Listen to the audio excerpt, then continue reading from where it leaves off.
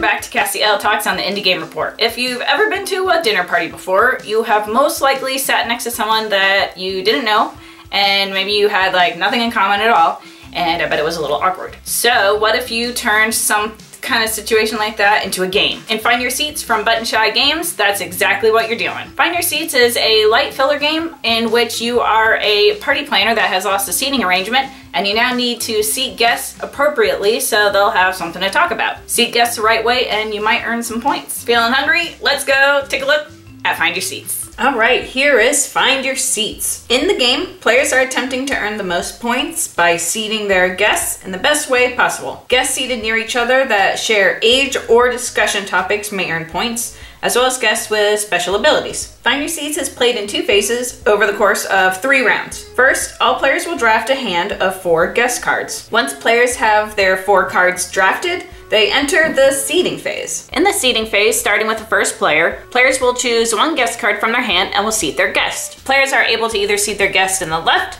center, or right chair. Some guests may have bonuses or actions that will trigger. Once all players have gone around 3 times to seat 3 of the 4 guest cards they have in their hand, players enter the scoring phase. Players earn points for seating guests near each other that share topic conversations and or share age. Once players have figured out their scores, the round ends and a new round begins. The cards are swept up and shuffled, and then cards are dealt back out to players. The player with the most points at the end of 3 total rounds is the winner of Find Your Seats. And that was Find Your Seats from Button Shy Games. Lighter game, really easy to understand. The background story is fun. Thinking about players having lost the seating arrangement for guests, so you gotta try to figure out what guests would go along with other guests. The story really only makes sense though, I guess, in like, you know, the seating phase, because guests wouldn't really be, you know, drafted by party planners unless you're playing something like Fantasy Find Your Seats or something. The art on the cards is really simple, and the card design, the graphics and everything are really easy to understand. The different characters are fun, and the type of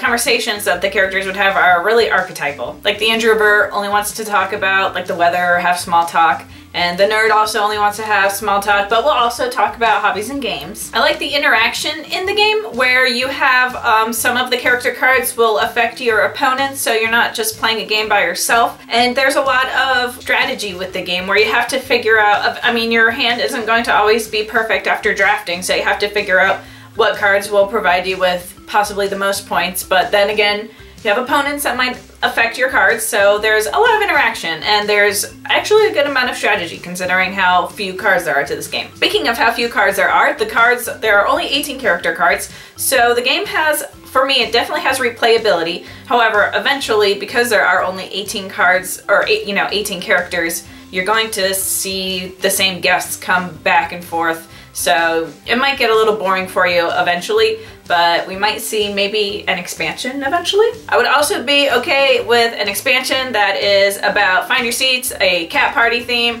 so just putting that out there.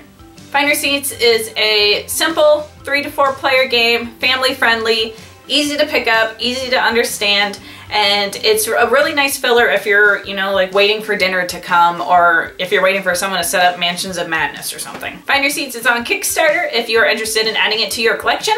There's information about that below, as well as just more information about the game. For more information about the Indie Game Report, you can find us on Facebook and Twitter, and also the IndieGameReport.com. Thanks for watching. That's Cassie signing out with Find Your Seats from Button Shy Games.